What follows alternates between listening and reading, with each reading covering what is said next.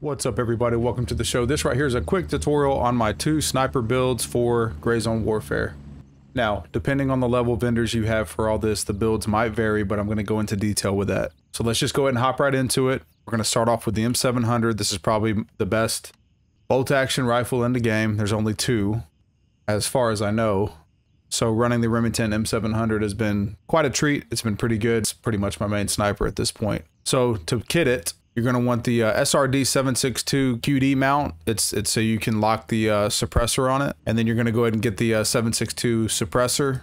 Obviously, these are both going to come from Banshee. Okay, Banshee level 2. If you do not have Banshee level 2, you would be stuck using the M700, the standard M700, and that's fine too. We're going to be putting this on a 22-inch barrel. If you have Banshee 3 and you have the 26-inch barrel, that's great. But for now, for this, I have Banshee 2, and this is just fine. 22-inch barrel. If you're building it from base, you're going to have the M700 stock to put the barrel in. And then as far as scopes go, you're going to want the M700 Picatinny rail with the 30mm O-ring mount because we're going to be using the Viper. Viper's a big scope.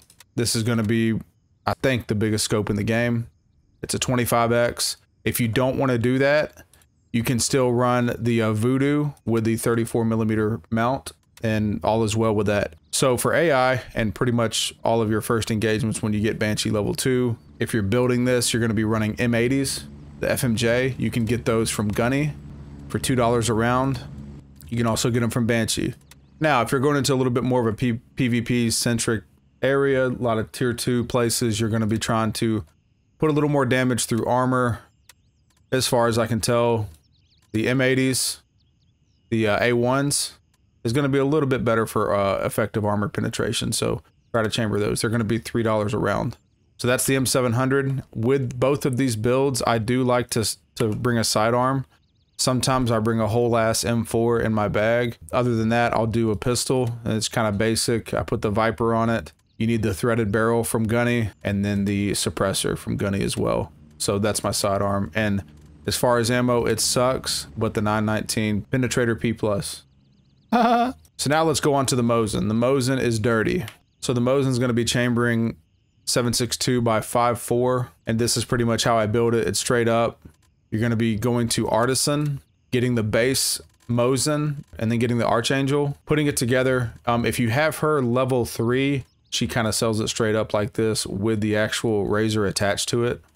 But I went ahead and put a Voodoo on mine. I like this reticle. I like this sight picture. I don't really like the red reticle of the other Voodoo. I think it's the 1x6 Voodoo. So we're going to be attaching the stock, making sure we get the suppressor, the tri-rail, which is going to also be Artisan right here for $29. Then you're going to get the 34mm ring mount from Gunny, and then get the Voodoo from Banshee.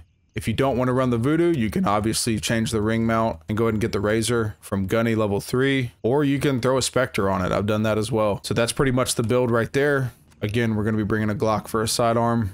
Now let's talk about rounds real quick. The 7-in-1s from Artisan are going to be primarily what I'm shooting at AI and things like that.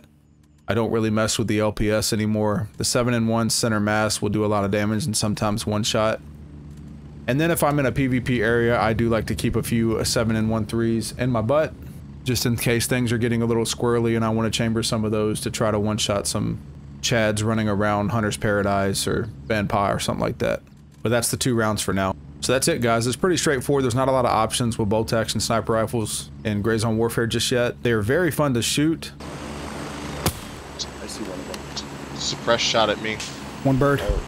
So yeah, my number 1 is going to be this M700. My number 2 is going to be the Mosin. Also, guys, we have the collective. I'm going to put a link in the description below. A lot of chill guys in there, man. A lot of good players. We've been doing fob raids, campaigns into certain tier 2 areas, filling a fob with 12 to 14 people sometimes, making sure we can trade off PvP and help each other out around the main. It's been a lot of fun, man. The faction play in this game is absolutely pivotal to your success, especially as the missions get harder and you're going into tier 3 zones. So I would recommend joining that. But that's all I have for this video, guys. I will catch you on the next one. Thank you.